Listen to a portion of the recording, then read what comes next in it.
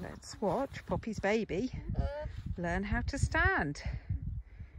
She's been born about, certainly no more than 10 minutes.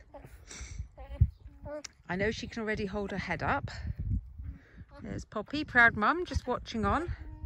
And there's the baby. I haven't named her yet. It is definitely a little girl.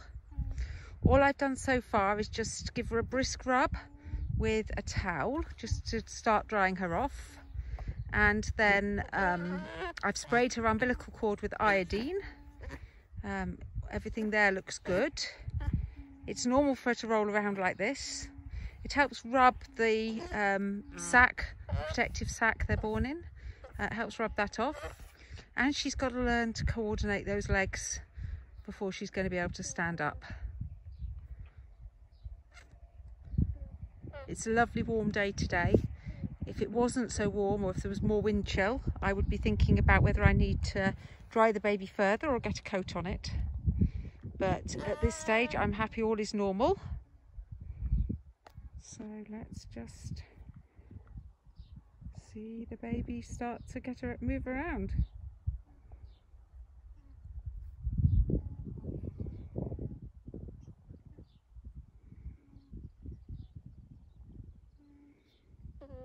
Whoopsie.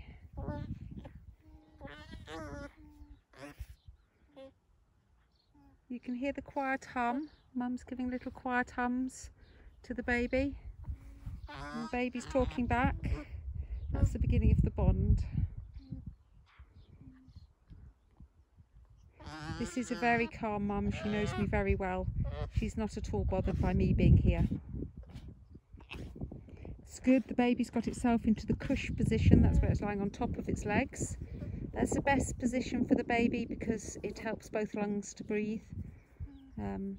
So it's a good thing that it's doing that. There we are. We have mummy kisses.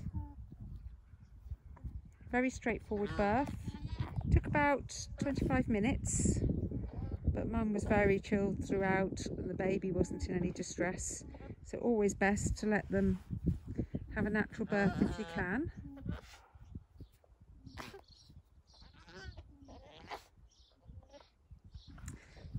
The baby needs to get antibodies from its mum. They're not born with any, and so it comes in the first milk from the mum. We vaccinated the mum. We vaccinate them between 2 and 8 weeks before birth to make sure that the antibodies are at the best possible level. And we then, that means that the colostrum will be nice and rich in antibodies. And when the baby starts to suckle, it needs to get that colostrum in within the first 6 to 8 hours. The stomach lining on these babies is adapted to let the large molecules of the antibodies go through. And after about 8 hours, the stomach lining changes. And that 8 hours starts from when the baby first starts to suckle.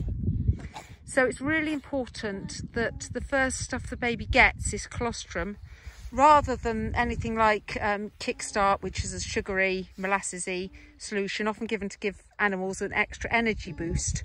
But we don't want to give anything that's going to lessen the colostrum intake time.